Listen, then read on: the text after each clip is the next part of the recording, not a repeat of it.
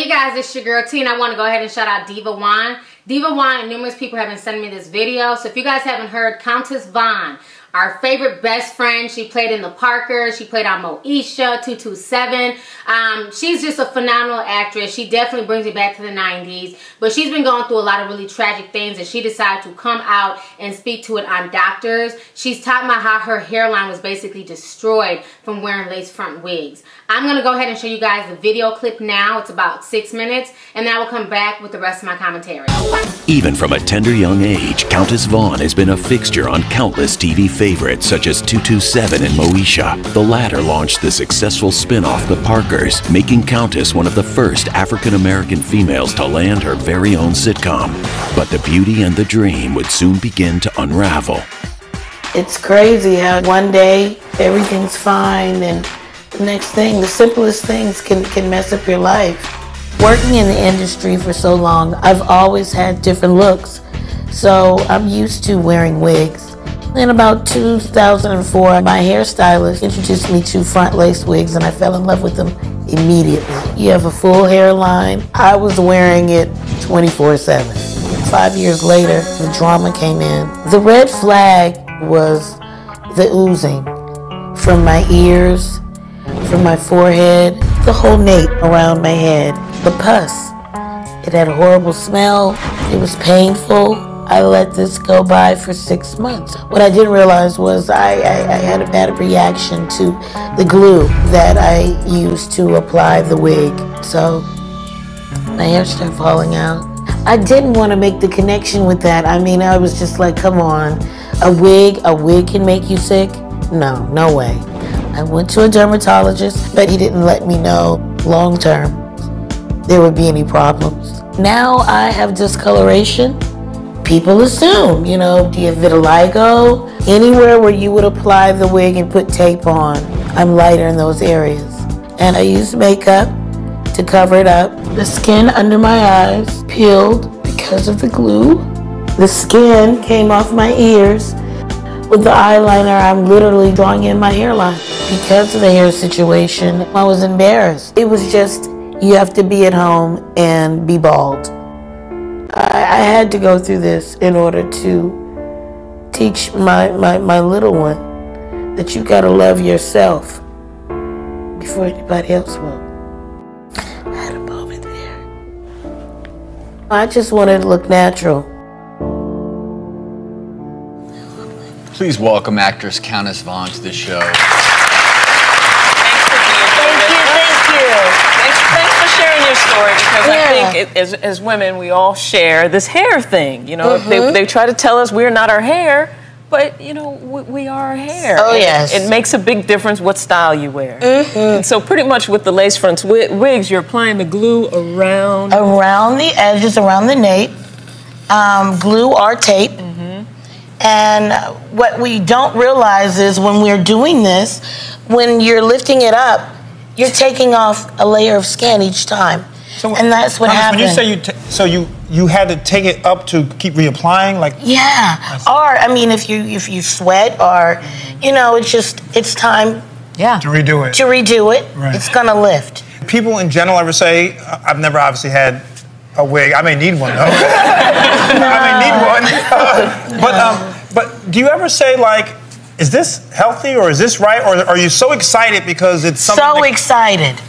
That's what you go on, you know, especially being an actress. I didn't think about the health risks. And I don't think that most of us do think about the health risks when it comes to trying to look our best. Exactly. It was cute and cute now. Well, all that and matter. It's important because you, by coming on this show bravely, Countess, you really are sending this message out to so many people. We're joined by hair restoration specialist, Dr. Amir Yazdan. And first off, how does this happen? Obviously, there's the glue affecting the pores, and then over time, creating this huge infection. Well, yeah, it's the repeated trauma to the scalp. Like how she mentioned, every time you're putting the wig on and taking the wig off, you're putting traction, you're putting pulling tension onto the scalp, onto the hair follicles.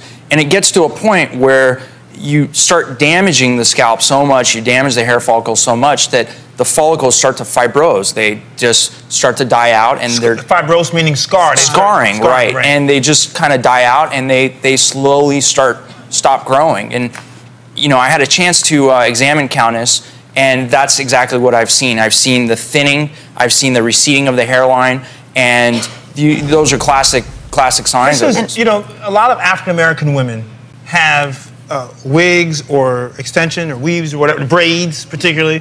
One famous woman, I don't mention her name, I think she has traction alopecia because the braids have been so tight for so long that it's actually taken her hairline back. And you know what, even non-African American women, we were talking before the show, I used extensions with those tapes, and doctor, the same thing. Traction alopecia, I lost a ton of hair. You have to be careful. So be careful is obviously the message, but for someone like Countess who has already undergone this quote-unquote trauma, where does she go from here? Unfortunately, there's not a lot of good treatments for the discoloration, but we can do a hair restoration surgery where we take hair from the back of the head and we regraft it to the front. And as a bonus, when that hair grows out, it will actually cover up the discolored areas and give her a very natural looking hairline. I would love to do that.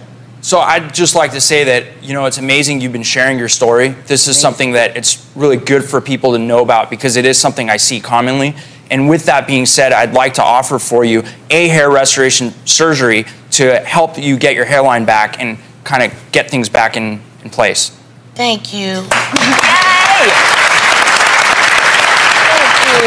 Thanks, Countess. Dr. Yazdan, thank you as well. You guys just watched the video, and I just want to say that I really admire Countess Vaughn for being open and honest and speaking on things that a lot of times women are too embarrassed to speak about. And one thing is our hair. You know, we all go through so much with our hair. You know, I've told you guys my hair journey, how I hated my hair growing up. No one ever taught me how to care for it. I thought, you know, having a perm was just a natural part of life. And then once I went natural, it's like, you know, it was so much freedom. It's like I love my hair now in its natural state. I can never go back to wearing a perm. Now, as you guys know, I did used to wear lace front wigs, but as you guys know, I always advocated not wearing the tape and not wearing the glues. If I did have to glue my lace front wigs on for like a photo shoot or for something I was doing, I would only use spirit gum because spirit gum only lasts about, you know, 3 to 4 hours. You can't even sleep with it in with spirit gum. It comes off after a while. But a lot of these glues are very, very dangerous. And I remember the first time I ever tried the lace front tape because we like, you know, just tape it on. And I wore it for a whole day and literally my forehead was just white.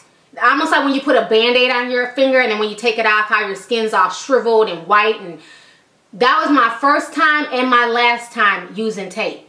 It pulled my baby hairs out. It did all that. And that was just one-time use. I did it one time and I'm like, nah, this ain't for me. So I don't understand how for 6 months she could keep doing that to herself for 6 months, all the while smelling pus, stuff oozing. Because like I said, after one time trying it with the tape and it ripped a bunch of my hairs out and my fucking forehead was all wrinkled and everything else, that was enough for me to say, nah, I'm cool. I can't mess with no strong glue, no tape, none of that. A lot of folks wear wigs as protective styles to give themselves a break and everything else. But you have a lot of folks out here who don't know anything about their hair. They feel like if they have on a lace front or if they have on a sew-in, that's it. Their hair's done. They're good. But what they don't realize is that they still have to take care of their God-given hair underneath. You can't just get a sew-in and call it a day. And this is a problem that's going on because now these wigs are more affordable. Now you can get a synthetic lace front at the hair store for like 30 bucks. So now people are just gluing this shit to their head. They're not maintaining their hair. And now you're having a lot of women out here with traction alopecia. You know, their hairline is gone. You have chicks whose hairlines start back here. I mean, it's really, really sad. You know, and I don't think there should be a platform for natural women to knock women who wear weaves or to knock women who wear perms. You know, I hate the whole hair debate. That's why I don't really do hair videos. That's why I don't get involved with the whole hair community. I can't stand the hair debate because to me, I feel like there's bigger fish to fry. I don't think naturals should feel like they're exempt to that because you have a lot of natural girls who have hairline issues as well. You have natural girls who pull their hair back too tight with the headbands. They twist their hair too tight when they do their twists, when they do their dreadlocks. So, you know, traction alopecia can affect everybody, not just girls who wear wigs, not just girls who perm their hair. Also, natural women can also be affected by traction alopecia. I make sure to rub, you know, peppermint oil and rosemary oil, you know, on my hairline every night. You know, every night I'm rubbing oils in my hair and giving myself a scalp massage. And you have folks who feel like they want to dictate how your hair should be. You know, I get emails all the time, you should lock your hair. I don't like when you wear your hair down like this. I only like it in the afro. You should pull your hair back. You should do this. You should do that. To me, as women, you should do to your hair what you feel the need to do to your hair. But with that being said, you also have to maintain and keep your hair healthy. I don't think anybody has the right to knock anyone for any style that they so choose. But at the end of the day, it should be about healthy hair care and being proud to wear your own hair.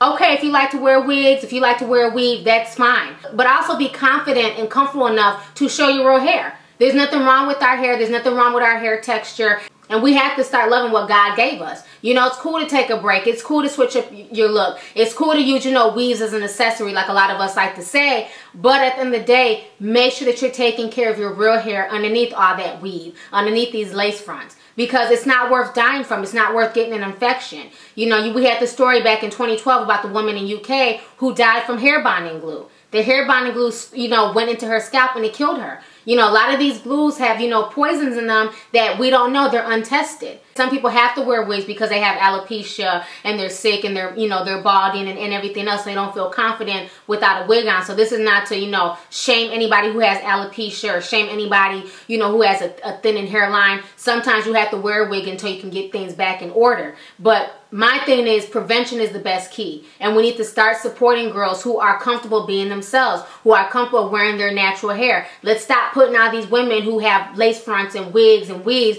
on pedestal and acting like that type of hair is the hair to obtain. I think we should start putting women who are just confident to just wear their real hair. Regardless if it's permed or if it's natural. If it's your real hair, let's start putting these women on a pedestal. Let's start giving them props. So that way young girls don't have to turn to wearing European hair. They don't have to turn to wearing Malaysian hair. They can just be comfortable wearing hair that's this texture. You know what I'm saying? That looks just like this. You know, so the whole situation is just sad. You know, and she's not the first celebrity. You know, we had Naomi Campbell when her pictures leaked out and you seen her hairline and her little beady beads and everything else. You know, it's sad and people say, well, that's a small price that you pay to be famous and, you know, that's a small price that you pay to, you know, to look a certain way. It's a small price, but is it worth it at the end of the day? You know, at the end of the day, is it worth it when you can't even look in the mirror because your hairline starts back here? To me, like I've always said, keep it simple. Being simple is the best way. I don't do a lot to my hair, and I'm fine with that. You know, I don't do a lot of extravagant styles because I don't like my hair to be pulled. I don't really wear braids because I don't want my hair getting thin. I don't want my hair falling out. So the most I ever do to my hair, I put my hair in 2 pigtails,